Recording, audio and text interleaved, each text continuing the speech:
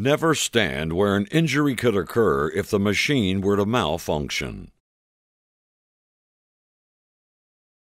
Keep all body parts out of the way of steel bars when machine is in motion. Make sure all safety labels remain legible throughout the life of the machine. Always keep in mind the location of the emergency stop switches.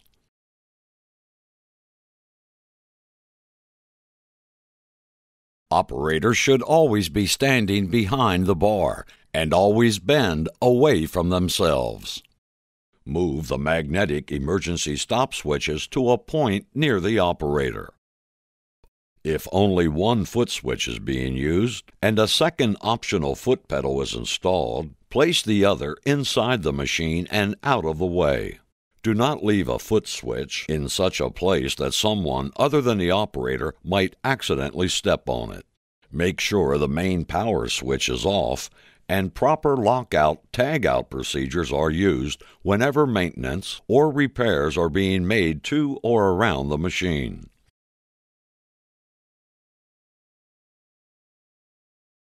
All foot pedals must be equipped with cover guards and two-stage switch for emergency stopping, as the machine was supplied by KRB. Emergency shutoff switches are supplied with all KRB benders and must be properly set and used at all times. The bender is not safe unless the wobble stick operators are in place on the bender.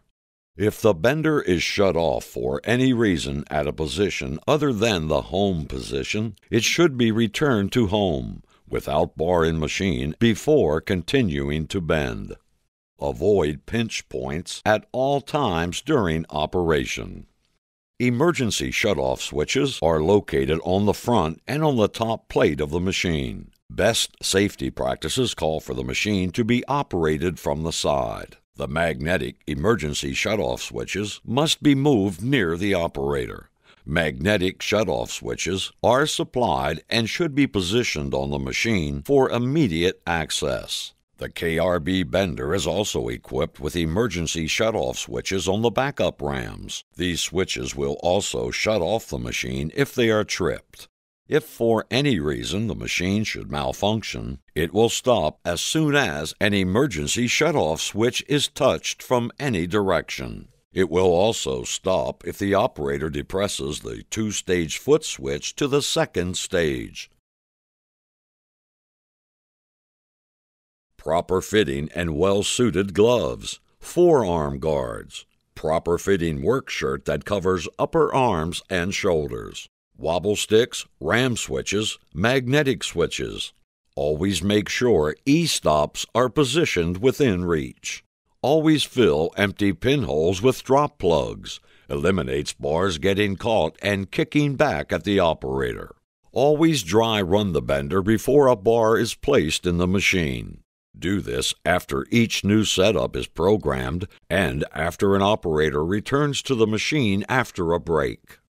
Do not insert the bending pin into the turntable until the bender has reached its home position and is ready to begin the first bend. Remove from the turntable as soon as the bending is complete. Never stand in breakout zones.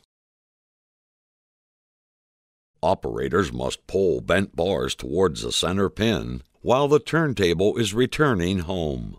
Never expose your hands or fingers to pinch points during bending. On all new bender heads, there is a red and green directional lighted switch. These lighted switches are multifunctional. They are used as override buttons to manually send the turntable in the desired direction. Red indicates counterclockwise and green indicates clockwise in direction. Push the red button or green button to manually turn the turntable to its desired location. The lighted buttons also indicate the directions of the turntable the next time the operator presses the foot pedal. If the red button is lighted, the bender will move in the counterclockwise direction with the next push of the foot pedal. If the green button is lit, the turntable will turn clockwise with the next push of the foot pedal. KRB can also supply a light tower to better indicate the next direction of the turntable. This light tower plugs directly into the bender head controller. On newer benders supplied by KRB, the red and green buttons stay live after the tabletop limit switches have been activated and/or the foot pedal emergency stop has been activated. The intention with these buttons is to allow a trapped operator to be able to reverse the direction of the turntable to free himself. Once the manual override red and green buttons have been pressed during a bend, the bend sequence must be reset and started over from the beginning. The machine must be calibrated for each bar size prior to using angle mode. To calibrate, start in count mode from the main screen. It is easiest if you start at the smallest size bar you will be using and work your way up to the largest. Once you have your bar size selected and your table set up for that bar size, enter a count of about 100. Use this number and dry run the machine, run without bar, in either direction. Observe the machine operation to determine if more or less counts will be required to get a 90-degree bend. More counts will cause the table to rotate farther, less counts the table will rotate less. Dry run the machine and adjust a few more times until it appears to be close to a 90-degree bend. Once it appears visually correct, bend some material to see the result. With the bar in the machine, you will be able to fine-tune the counts until you obtain the 90-degree bend.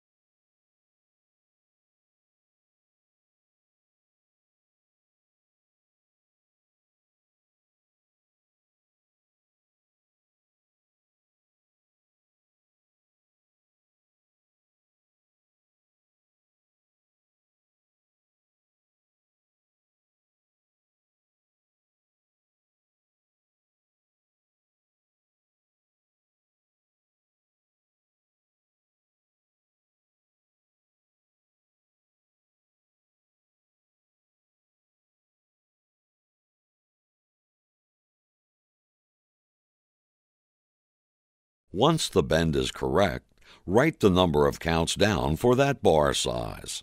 Next, repeat the process for a 180-degree bend.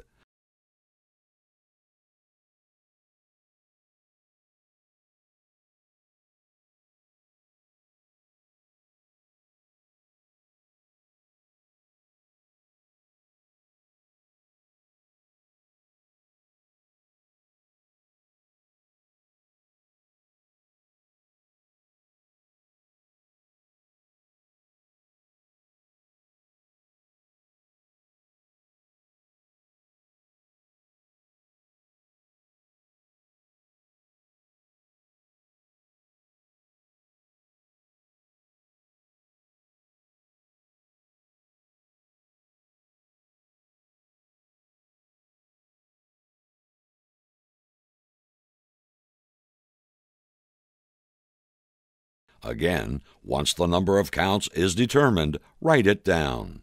Do this for each bar size that will be bent on the machine.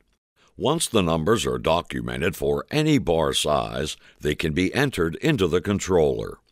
From the Count Mode screen, press F4 Set. Then press F1 Cal.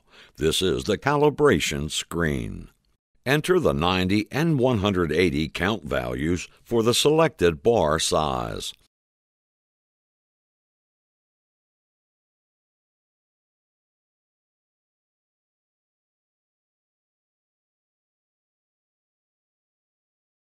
After the count values for any given bar size has been entered, press F1 CFG. This will access the configuration screen. Once calibration is complete for all desired bar sizes, change Use Angles to Yes. To change this setting, use the Tab key to highlight the value and the up and down arrows to change it. Once it is changed to yes, press ESC. Now the Angle Mode Run screen for that bar size will be displayed. In Angle Mode, bend angles are entered rather than bend counts. Once you have done this for each bar size, the controller is fully calibrated. When screen turns on, press the F2 key to enter into the controller's count mode. Count mode is when you program the number of actual counts you want the turntable to rotate in order to produce the desired bend angle. Press the F4 key to set the bar size you desire to bend.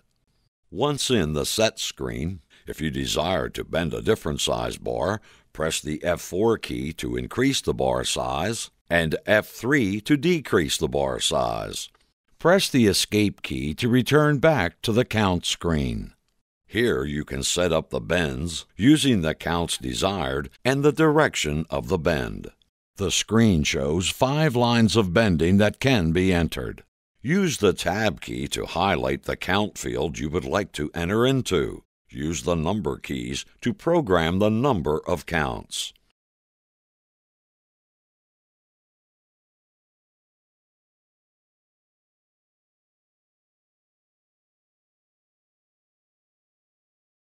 While the D column is highlighted, press the F1 key to bend counterclockwise or the F2 key to bend in the clockwise direction.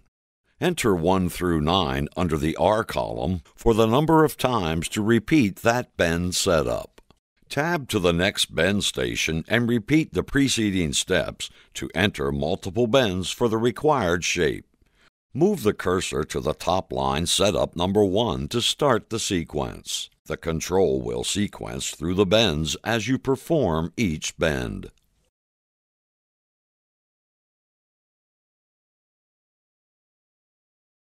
Press F3 from the Wake Up screen to enter Angle Mode.